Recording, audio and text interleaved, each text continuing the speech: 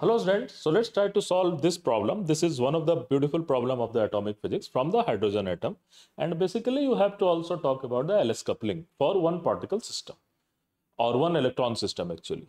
A hydrogen atom excited to electronic configuration 3s half in NLJ notation. So this is very important. N is principal quantum number, S is orbital quantum number, and J is the total orbital quantum number or total angular quantum number is there. Relaxed to the ground state via electric dipole transition. So there is a dipole transition, and we know what is the selection rule of dipole transition. Considering only fine structure and ignoring the hyperfine structure. So what do you have? The maximum number of emitted spectral line is what? So we have to calculate the maximum number of emitted spectral line. So let's try to go for, and what are the different levels in this form, NLJ form. So for NLJ form, the ground state is basically 1s. So this is our 1s, and so this will be 1s half. This is n is equal to 1, L is equal to 0. Next level is you have basically 2s. So this value is also 2s half. And for the 2, n is equal to 2, L is equal to 0 is also possible, and L is equal to 1 is also possible.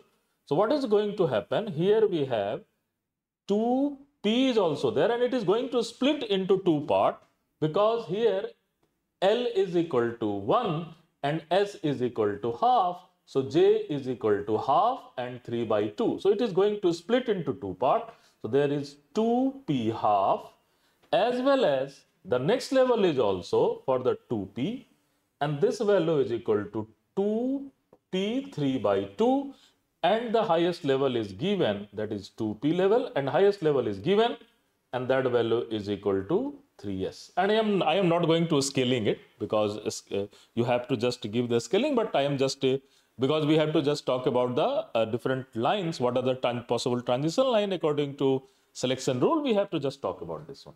So this value is what? 3s half. So this is given. Now, students, what is the selection rule? It's a very interesting. What is the selection rule here? Delta L must be plus minus 1 and delta J must be 0 plus minus 1. This is our selection rule. So initially my atom is in this state. So obviously it cannot directly go to S state because delta L must be have plus minus half. So from S it will either go to D orbital, or it will, from S it will go to the P orbital only. Okay, because plus minus 1 is there, it will not go to even D orbital also. So what will happen? So there is one possible selection. So how it is going to take the transition? The transition is, it will first going to take the transition from the P level, and after then it will go to the ground state. This is very beautiful. So what is going to happen? This is one possible transition, and there is another possible transition. This is the first level transition, and after then electron have to go to this level. Now there is a question, why electron will not go to this level, 2s level? It may be possible it will go to 2s level and then come. No, it will not go to 2s level because n is equal to 2 is there, n is equal to 2 is there. So n must be not equal to n dash. This is very interesting thing. So n is equal to 2 to n is equal to 2 is also not allowed. So here you have to also talk about n should not equal to n dash. You have different principal quantum number. Then what is going to happen? Then obviously another transition is taken place, that value from here to ground state. There is n is equal to, you can 3 by 2 to 1 by half is possible, minus 1 is the delta J, and here you can go for another transition is this one. So these four transitions, this is transition number 1, 2, 3 and 4. So there are 4 lines will be emitted into this particular transition.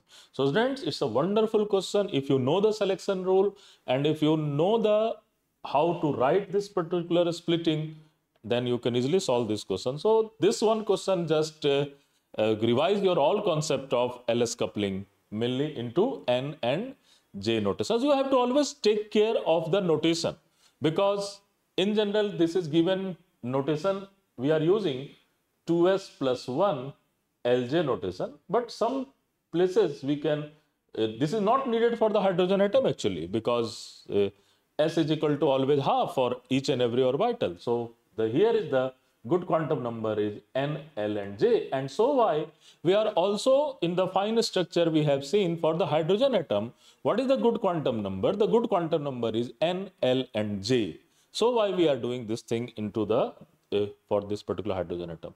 So students, do very deep study, try to understand the basic fundamentals, then try to attempt the question. Thank you.